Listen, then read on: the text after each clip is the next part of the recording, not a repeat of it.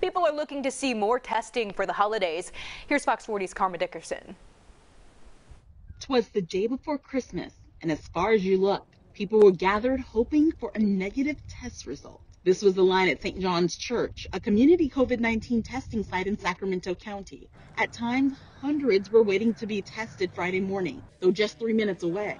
Another community testing site was not as busy, but did see a steady stream of people. We were already ready for, okay, we're probably going to be getting a few more people than usual. Dr. Beatrice Teta of Teta Pediatric Health runs a COVID-19 testing site through the county at the Fruit Ridge Community Collaborative. She says prior to the emergence of the Omicron variant, they had mostly been seeing people getting tests required for attending events like basketball games. Now we're seeing more people saying, you know, I just want to be okay because I just found out an event I went to last week, someone tested positive. She thinks people are more familiar with the testing at St. John's, which is listed first on the county website. But those who chose Teta got not just a much shorter wait time and their choice of rapid and PCR testing, but also the option of a take-home test. For some people, if you said, my relative can't get out here today, or they have an illness and we can't bring them out, the serial testing program is more or less to help make sure people can get tested appropriately and help them be able to be with others and not be ill.